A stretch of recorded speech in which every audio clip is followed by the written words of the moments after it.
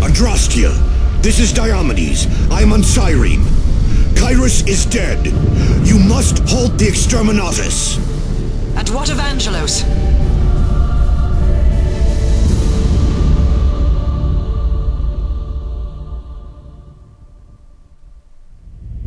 We have rebuilt, and once more are great.